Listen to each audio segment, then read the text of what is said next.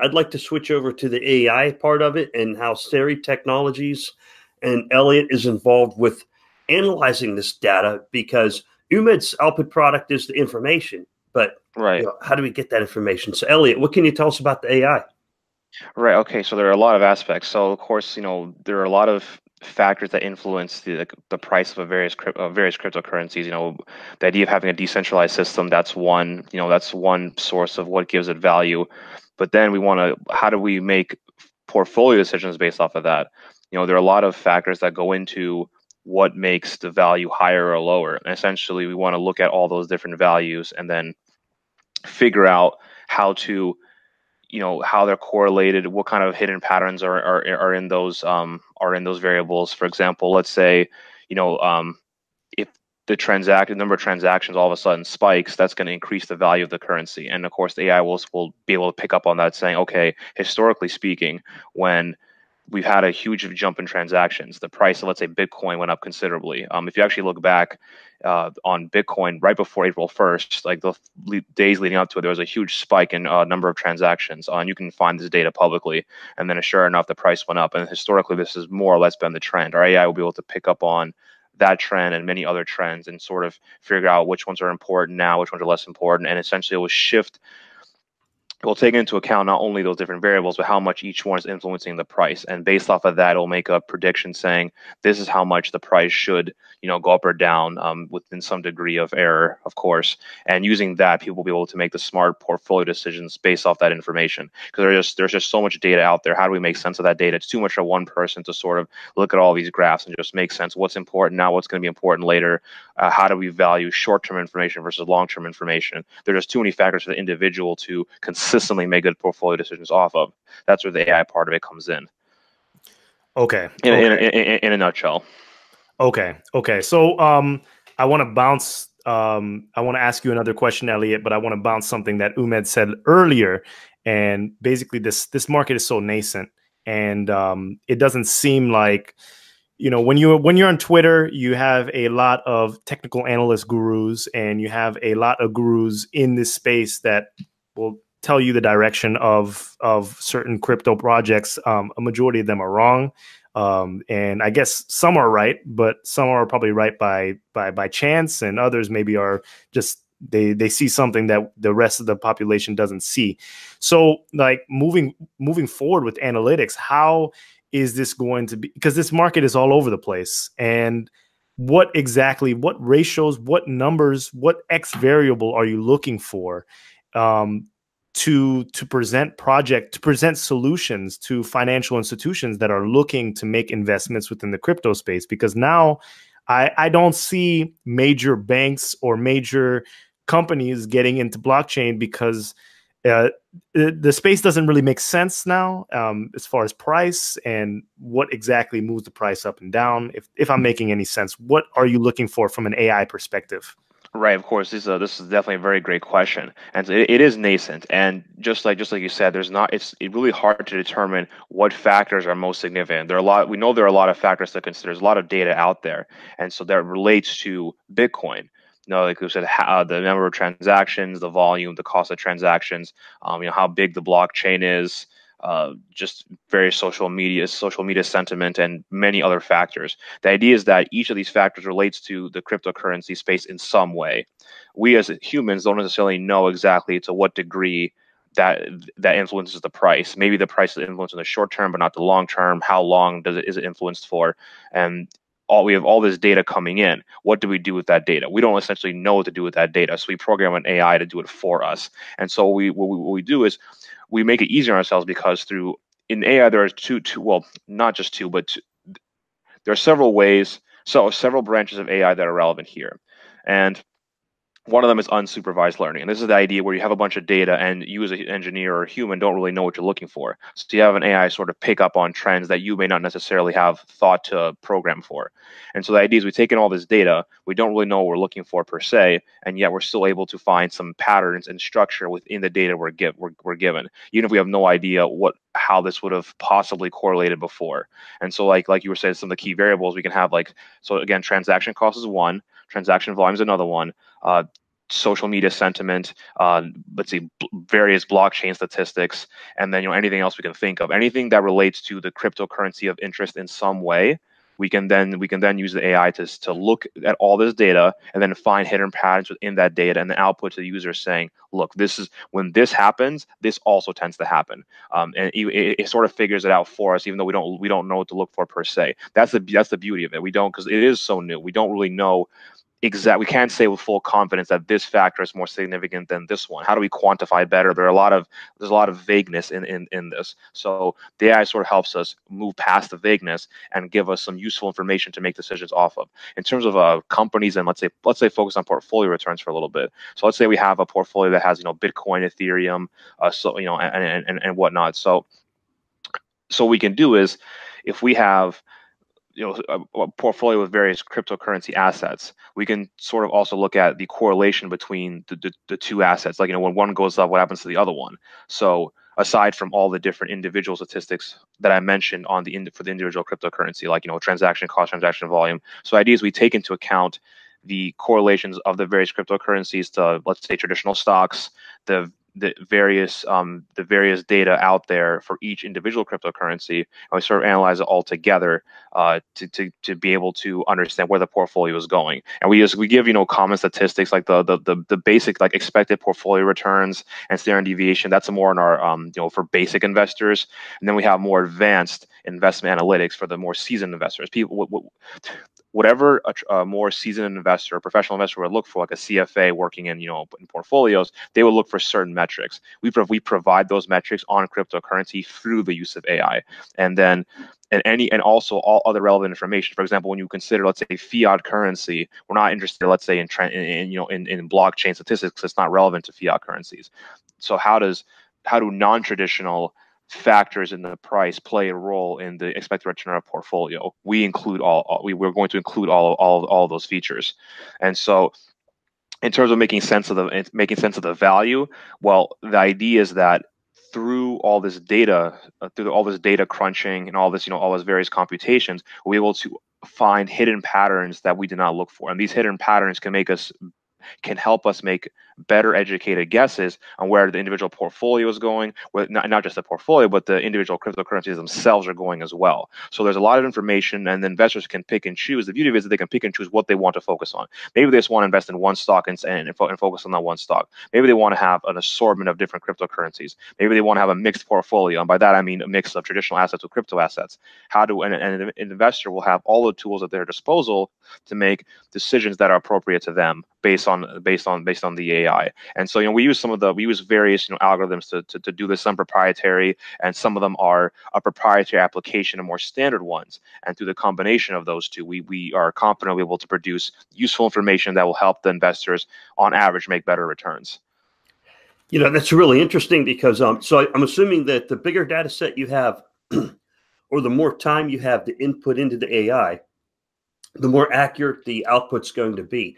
Can you actually tell the AI and just say, all right, software, tell me, 6 months from now, where should this cryptocurrency be based off of all the data we've collected so far? Is it right? Sure, I can definitely speak to that. So definitely, the rule of thumb for AI is the more training data you have, the better the prediction should be. Of course, you want to, when you're training it, you want to be able to test it off something. So because there's so much historical data for, let's say, Bitcoin and Ethereum, let's say we want to train it on 4 years of data. We want to test it on the last 2 years of data, and then the previous 4 years will be able to provide the AI with enough information to make good forecasts. In the last 2 years, we can test to see how well it forecasted versus what the data actually showed. And this is how we judge how well the model will perform going forward. That's more or less how that works. Oh, wow. So that allows you to validate the model, and you Exactly. That's exactly what, in the AI community, the way it's the training set, it would be let's say the first 40 years, and the validation set is the last 2 years. And this is essentially where we test the data. We know what the data should look like, because we have the data for those 2 years. We want to see what the AI predicts for those 2 years and compare it to the actual data. And based on how it does, we'll be able to say, oh, this performed pretty well, and we'll feel confident it can generalize well to new unseen data. And this is a common practice for machine learning. Nice. That sounds a lot more usable than, like on the TAs, I often see people do this A, B, C, D, E thing. And I just go, Right. well, Right. I see the pattern differently than what they just explained. And I'm not even a pro. And I'm like right 50% of the time and wrong 50% of the time. So I may as well flip a coin. Exactly right, and exactly right. So we don't want to do that. So the idea is that for them, and what we're going to also put for our models, we're going to do our best to have a model which can forecast, let's say, number of transactions. So let's say the user of our platform wants to know how the transaction volume for, let's say, Ethereum goes up in the next 6 months. Let's say they want to focus on just that one aspect. We can then have a model which says, we think it's going to be here in 6 months, and it will show like a graph which says this is where the price should be for the next 6 months for each day. And then the idea is, well, for the model, we'll be able to quantify the degree of how confident, or the AI will have a metric which quantifies how good the model should be. Like if we feel very confident, the number will be much higher than if we feel lower. And basically, the investor can say, okay, this model is giving me a pretty pretty high coefficient, and it's going to say, I think, this is not going to be basic linear regression, by the way. This is going to be, because I'm being somewhat vague here. It's going to be more sophisticated. It's going to be an advanced regression model. It's not just linear. We're going to be using various time series forecasts, and from the time series forecasts, we'll be able to do good predictions. Then we can quantify how good that prediction is. And if the prediction model is highly ranked, then we can say with higher degree of confidence that this is more or less what the price should be. If it feels more iffy, the coefficient will be lower. And if it feels not so certain, it'll probably say you may as well flip a coin. Generally speaking, if we have a lot of historical data, it should be pretty reliable, or reliable to a certain degree. And you can then say, okay, the price should be here plus or minus some amount. Or let's say the number of transactions should be here plus or minus some amount. And then based on that information, like I said, the investors can make whatever decisions they want to. Whether that's their own portfolios, maybe they just want to follow the stock, maybe they want to figure out, maybe they're specifically interested in, maybe the investor feels that the transaction volume is what's going to affect the price, and they're really set on that. So maybe they want to focus on just the transaction volume. They can look at that one individual statistic and then make decisions on their portfolio based off those statistics. Or alternatively, they can look at a whole bunch of different features and combine, the various the degree of importance of all those features to their own portfolios. And then there's a lot of it's fun because there's a huge playground of information to explore, and over time the investors will sort of choose what they feel most comfortable exploring, and what just gives them the better return on portfolio. But there are a lot of features available, so investors can sort of pick and choose what they want, and then we just want to give them a huge toolbox, of every tool they would possibly need, and they kind of just go in there and pick which tool fits their needs best. Okay. Elliot, I have a follow-up question because this is more of a speculative question. So from what I'm gathering, it's almost like you're trying to provide certain index values to your customers. When you go on like Vanguard and they show you the ETFs and the mutual funds, they give you the ROI for various different years. It works a little different in blockchain because there are different variables as well.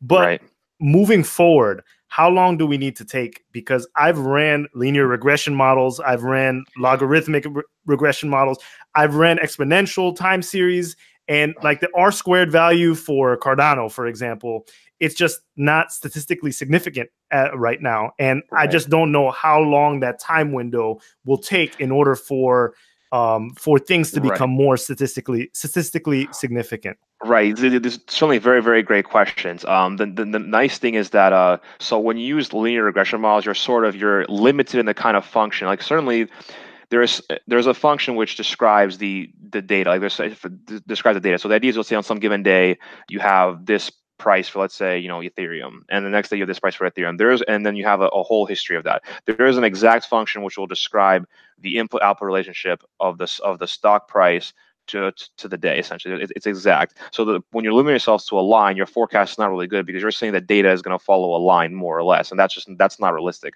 And same with logarithmic; it's not really following a logarithmic model at all.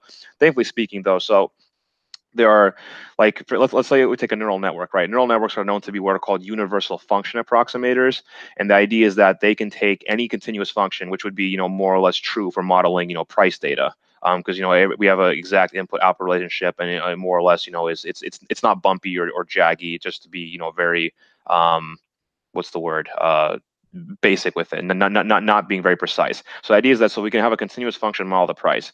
The idea of a neural network or any universal function approximators, they can take any continuous function and model that exactly. So it doesn't have to be a line.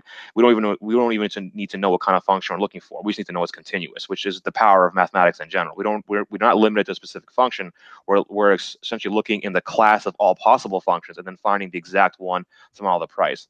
So when it comes to regression models, you can use a neural network to perfectly model the historical data. The problem using that approach is that even though it can model the historical data perfectly, it won't necessarily generalize well to new data. And this is called the overfitting problem. This is essentially where you do too well in the training data and it won't generalize well to new unseen data. So there are various tricks to reduce overfitting.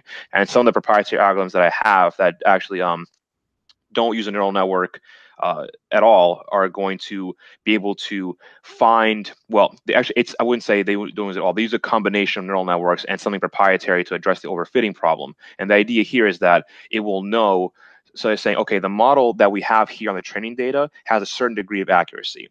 And then we're going to say, and this way, and we also are going to forecast its ability to generalize the new data. We see the model is good enough. If it's too perfect, it won't be able to accurately predict where the next points are. But if it's not perfect, if it's linear, for example, that's not going to fit the data well either. So there's a trade-off here.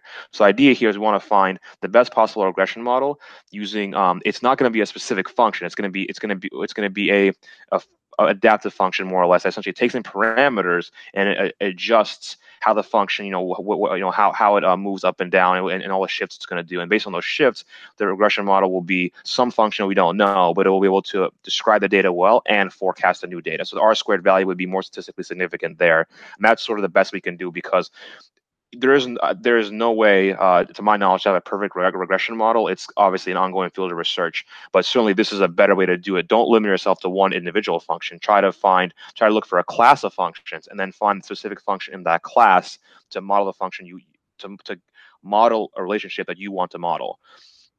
So, and some of my training that I did for my PhD studies before, because I was doing my PhD, and then I essentially took a hiatus to work on Tech. The story is, it's kind of a fun story. So I was taking a machine learning class, and then during that time I had the prototype for some of these algorithms developed. And I thought to myself, well, I could publish a paper on it, or I can try to make some money off of it. And so then I decided, I'm going to, I don't want someone else to make money off my idea. So I said, okay, I'll work on this now for a little bit, and then eventually come back and finish my studies. But one of the fields I was interested in was analysis. Analysis is sort of built off of calculus, and this is sort of like, it essentially took all those ideas and generalized them further. And one of the most important powers of analysis is the idea that you can abstract a lot of things. For example, let's say the idea of what functions you want to look for. And so we're not interested in specific functions. We're interested in the classes of functions that do something useful. And the regression models are no different. And we can use these models to then forecast the prices. And so my ideas were inspired by this training to be able to do these regression models.